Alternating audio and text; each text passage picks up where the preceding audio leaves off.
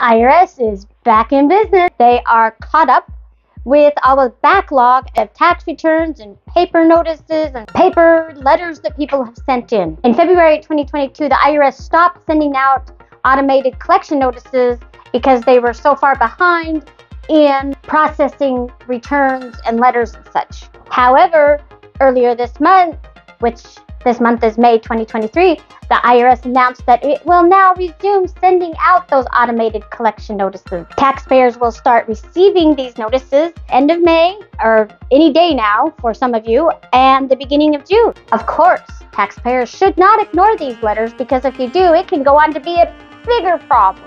There are a few ways that you can handle the notices that you're going to be getting from the IRS.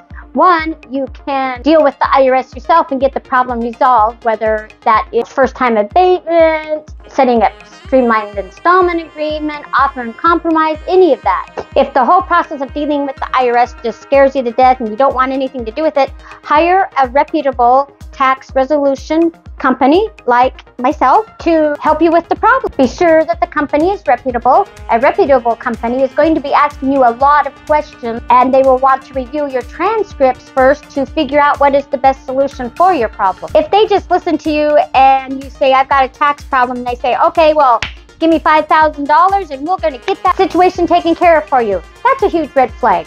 Don't go with that company. Be on the lookout. Letters are coming if you owe the IRS money. Give us a call and we can help you out, and we can help you come up with solutions for your IRS problems. Have a great day.